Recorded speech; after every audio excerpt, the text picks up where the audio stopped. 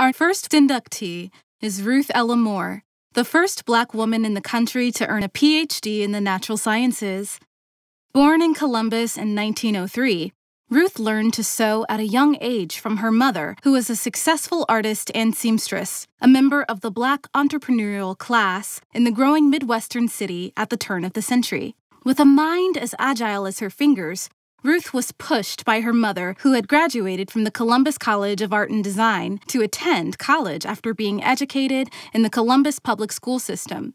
After earning undergraduate and graduate degrees from The Ohio State University in the 1920s, Ruth Ella Moore became the first Black woman in the country to earn a PhD in the natural sciences in 1933.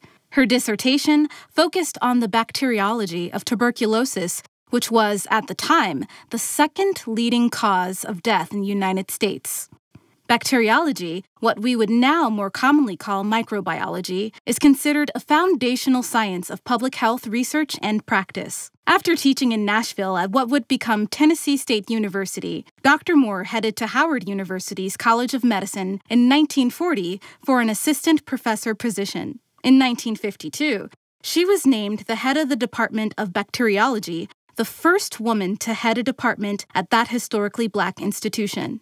During her decades of research and teaching, Dr. Moore made significant contributions to the study of blood types, immunology, tooth decay, and the reaction of certain pathogens to different types of antibiotics. She became the first Black person of either gender to join the American Society of Microbiology, even though she was barred from staying at the hotel or eating with other attendees at a society conference in 1932.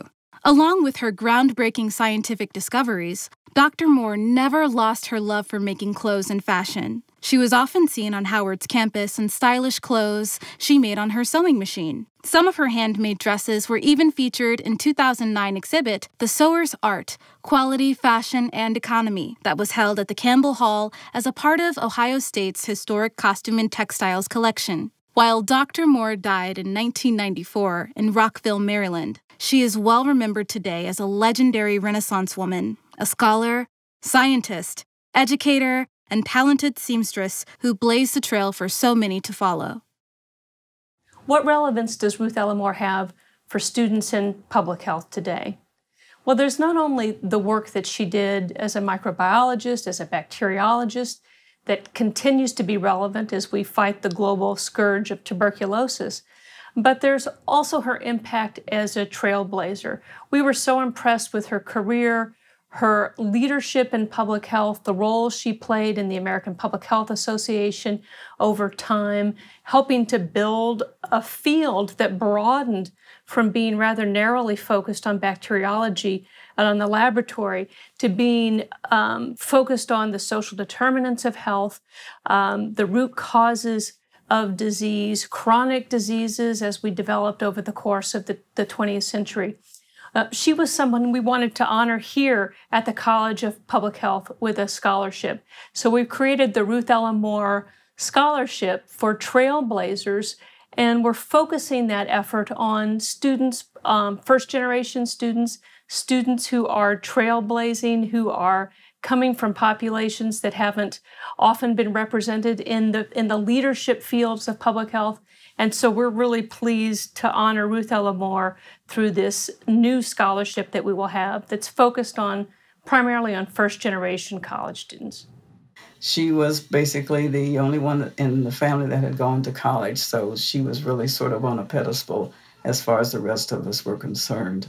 And thinking back on it, I think I was born with a hidden family treasure. And the learning curve for a family history in childhood grows to amazing heights even before you're aware of it. Those family members you begin to meet during that first year of life are not ordinary, everyday persons you thought they might be. Those grown-ups you've been around decades have done decades of things that are wonderful and unordinary and extraordinary things.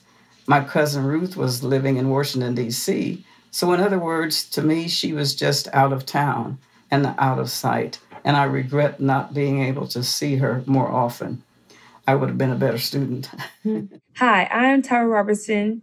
I'm a third-year biology major at The Ohio State University. For me, Ruth Ella Moore's legacy means pursuing our interests and our dreams, despite of not knowing the outcome. In life and in research, there's a lot of time when you don't know the outcome or you won't know the result. But Ruth Ella Moore, she still pursued her goals and dreams and her achievements in research without knowing the outcome. We all could take an example from her and pursue our life without fear and with determination, despite the uncertainty of the future.